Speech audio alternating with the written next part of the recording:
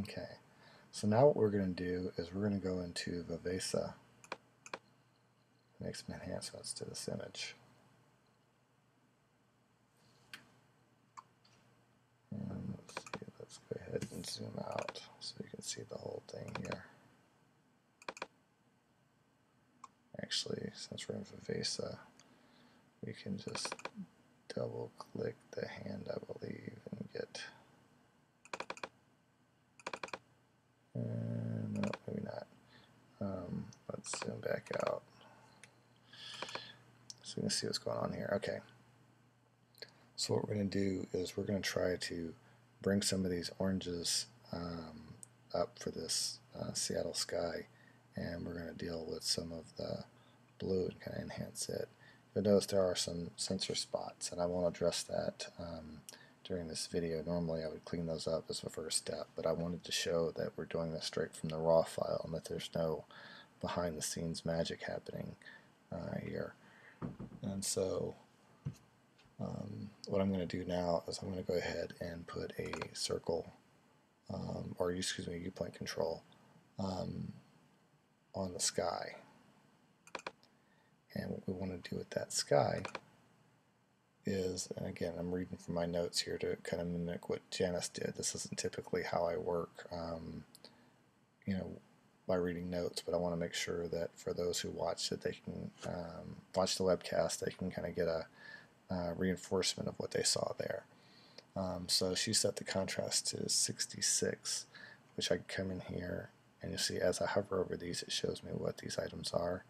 When the U-point control is active, one nice feature of Viveza is I can come over here and slide these sliders as well because it applies to the current selection.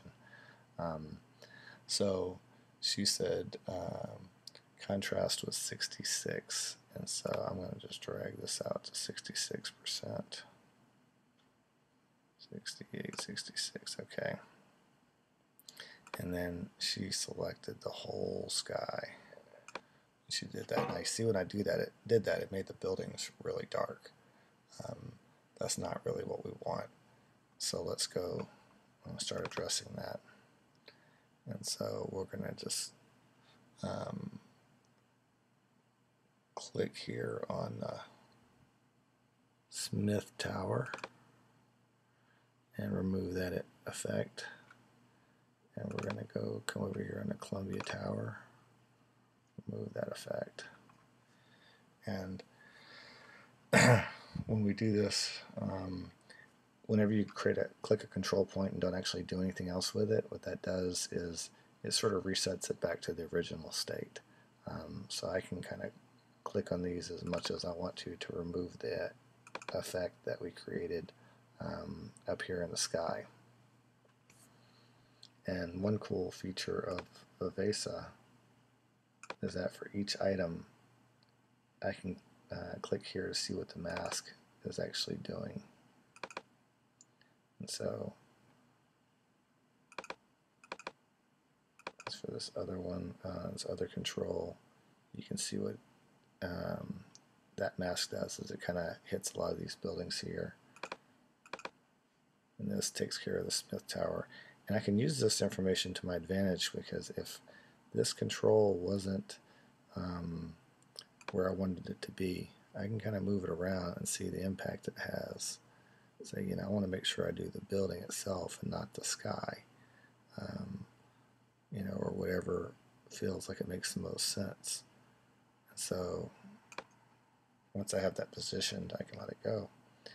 So I use this feature a lot to kind of see what happens as I apply my masks or U-point controls. Again, remember, U-point controls are masks at the end of the day. They're just very advanced, complicated masks that save you a ton of time. This is why the Nix software products are, you know, my #1 recommended product, because the time you save using these U-points is tremendous. So now what we're going to do is keep clicking on some of these building parts to make sure we aren't impacting things that shouldn't be impacted. I'm going to do some of that as well. And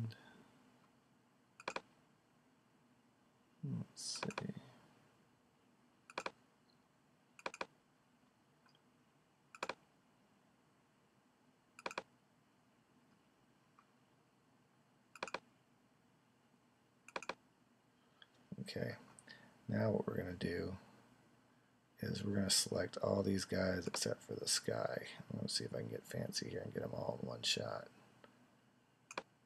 Yeah, we did. So now that they're all selected, cool feature of Viveza 2 is we can create a group of all those. So they all now behave as one. So if I were to come here and crank up the brightness, everything that's impacted would go bright. If I kick it really dark, everything that I selected in that group is all dark. So it applies to all the viewpoint controls that I've touched here.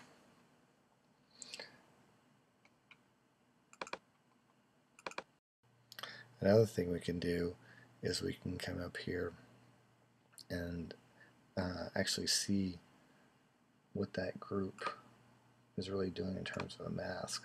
So if I click on here, you'll see that our buildings are mostly white, and so one of the downsides of all these selections we've made is we've kind of counteracted some of what we wanted to do in the sky. So we'll need to make some corrections here on the sky as well by adding some more points kind of down in some of these areas.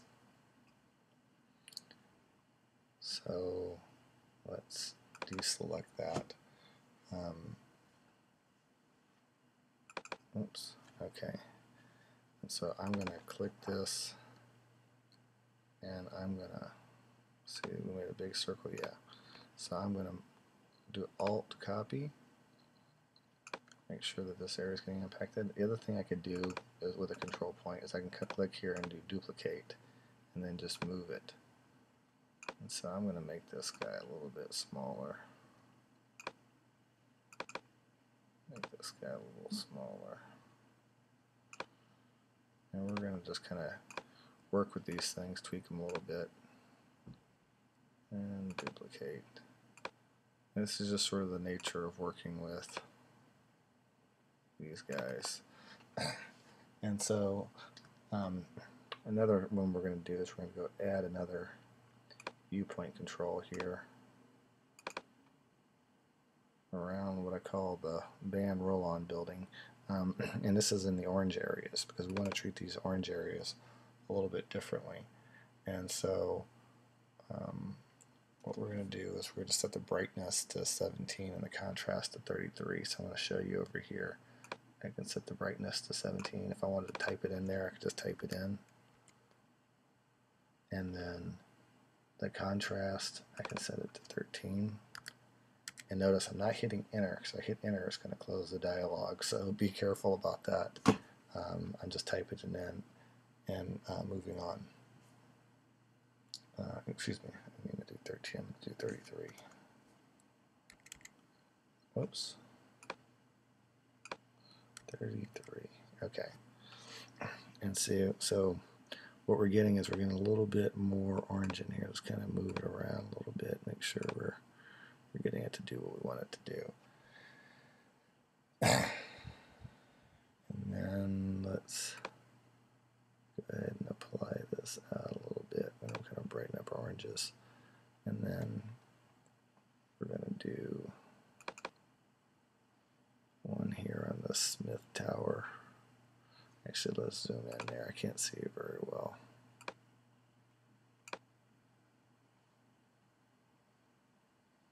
And we're going to come in here. And we're going to put one of these guys on here. And then what we're going to do for it is we're going to go ahead and give it some structure. Now, structure is kind of like sharpening. So we're going to kick this guy up to 44%. And what that does is it adds more detail. I can go and show you before and after by just simply clicking this off, clicking it on. Let's actually zoom in some more so you can see that result a little bit better.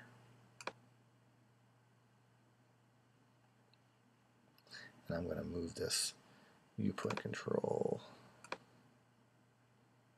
towards right on here. And so with it on, we have more detail. And with it off, give it a second, it's a little bit softer. Let's see, let's move it on there like the little bit more noticeable in that part. So what we're doing is we're defining the detail on this building here. And then we're going to go ahead and bring the warmth down on this building. And she did a negative 67, which is quite a bit actually. So I'm going to do minus 67, 68, close enough. And again, this is to kind of bring some of that orange saturation that we got when we modified this under control. And circle-wise, I'm going to bring that in a little bit. Okay. And then, let's see, did she do anything else? Oh, I see what she did. So, one of the things that she demonstrated, I wanted to show you guys, is that while I'm adjusting this warmth, I can also use my arrow keys. And if you watch the warmth, as I change the numbers that's over here, using my left and right arrow keys, I can adjust the number as well, so I can get down to the 53% that she used. Which is handy if you want to kind of fine-tune things you're having a hard time, especially if you're following along with others like I'm doing in this video. So now let's step back a little bit and see what's happening here. Make sure that we're getting a little bit more of an orange sky effect. So that's before, after, before, after.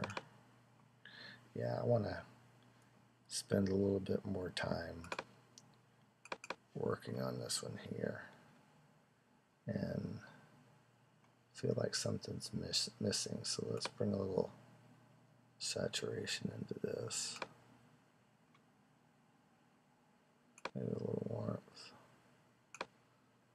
And then I'm going to, let's see, I'm actually going to do this a little different than Janet. I'm going to isolate this a little bit better. And I'm going to duplicate it, put another one over here, another one over here, and another one right in there, another one right in here, another one right in there. Okay, so that's kind of bringing in some of that orange sky we get in the evenings. I might move this one up a little bit. Okay. So if we look at the before and after, before, after. Okay, so now we're going to work on the road here. So we're going to go zoom in.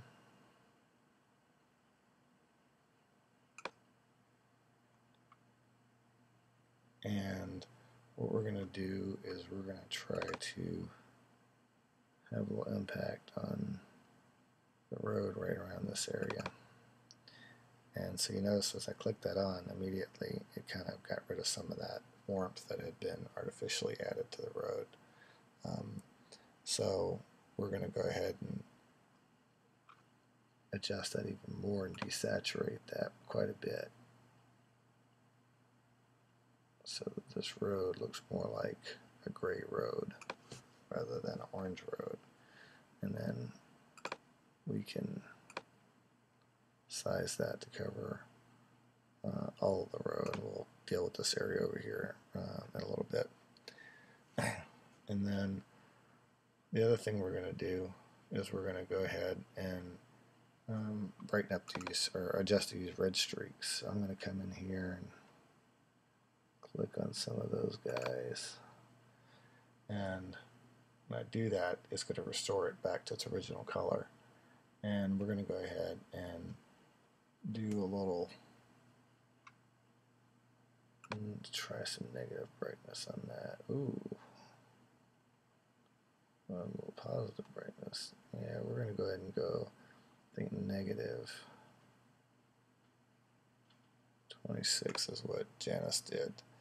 And so for contrast, she did 22. And for structure, she did 33.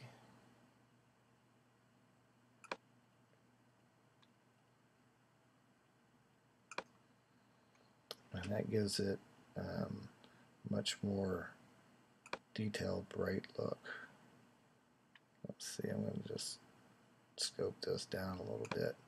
And what we're going to do is we're going to zoom out here a notch. And we're going to go make sure this area gets treated the same way. She didn't do that in the demo, I think, because it was in a hurry, but I'm going to make sure I do it. So I'm going to take one of these guys and click him right on that. And if you notice on the right hand of the window, there's this loop that I'm using right above the OK button, and I'm trying to make sure I put it right on one of those red spots. It's this area over here. And then I'm going to do the same thing with this gray to make sure that our roads aren't being contaminated over here artificially either. Now, I'm not sure that this is exactly how I would edit the image, but it's certainly one way to do it. I tend to like to have a little bit of color in it, so I might tweak it a little bit there, but for now let's go ahead and go with this. Now, let's see, what we want to do is show you a little before and after. And so, as you can see before, we kind of had a lot of color contamination. Now we got a little bit more natural road color, and then our streaks are a little bit brighter. I kind of like the ones there before, so I might do it a little bit differently if I were doing this exactly as I did my photo. But you kind of get the idea of what's possible, and that's really the more important thing about this video, is what you can do. It's up to you to use your creative freedom to come up with the best result for your actual image. And so now we're going to go deal with these road signs. Let me close that up, go back to the regular view and zoom in to the road signs. You see there's a whole bunch in the background here as well.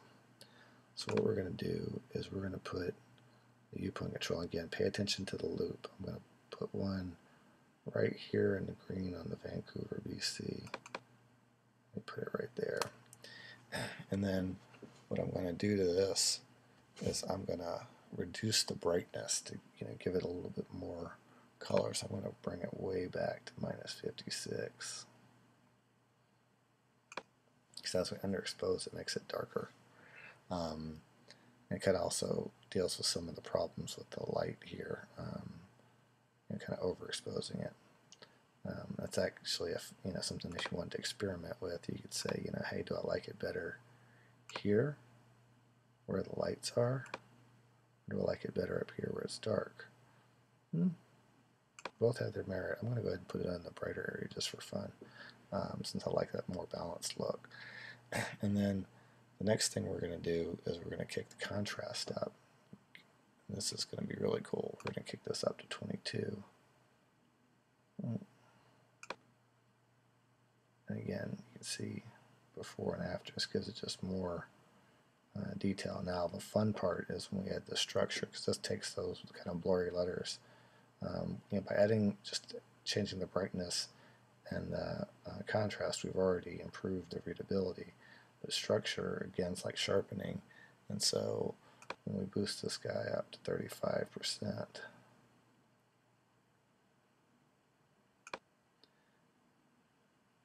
you can really see a huge difference. And here's a little tip for you. If you want to lock this thing down so it's not always moving, I can click this little push pin and I can say, hey, this is where I want to lock it down. So that way, even though I'm working at this level, I can also see another zoom level. So if I want to play with that structure, see what it did at different values, I can do that.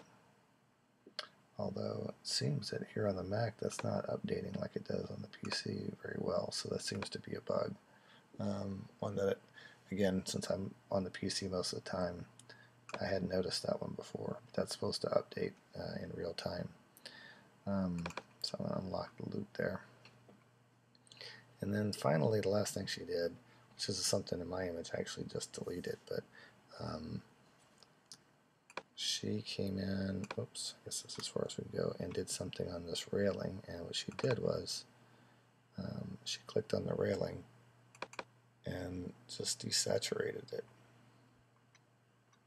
Oh, one thing before I forget.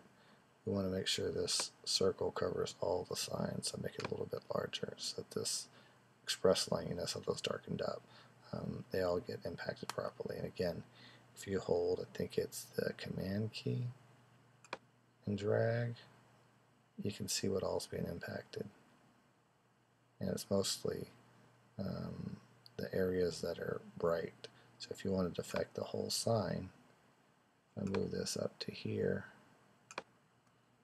and then drag, you see it affects the whole sign, and that might change some of the settings I used. Given the fact that I was working on this primarily for the highlights, I'm going to go ahead and get back to the highlights and edit it that way. Now, for the railing ones that we just added, kind of put it up here on the brighter part. What we're going to do is we're going to just desaturate it.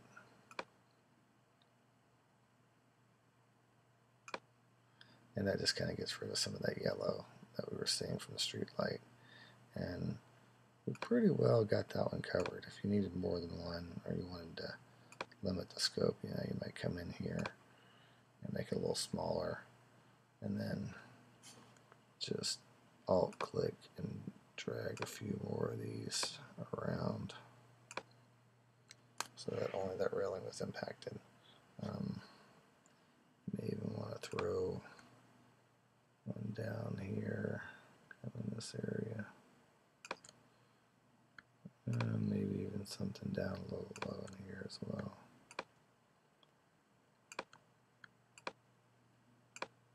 But you get the idea of what's happening as I add these. It kind of removes that saturation, and especially when you're dealing with multiple shades, sometimes just clicking a whole mess of these suckers where you need it helps a lot. So let's go back out.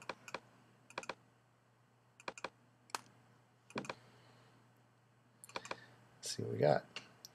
Okay, so we can just clear the preview button. So this is what we had before. Oh, if you don't like these things being selected, here's a tip. Click on some spot. Let's see, oops, choose the arrow key. Click on some spot so it's deselected. And then when I move up here, out of the picture image, they all disappear. So when I do by after, before, after, before, after. So you notice these red lines are a lot more noticeable. I probably would make them that noticeable. I kind of like be a little bit more subtle, but let's just go ahead and go with this for fun. And see, we have a whole lot better yellow, or excuse me, orange in this transition. And again, this is your creative freedom to crank that up more if you want it to be. So I'll click OK.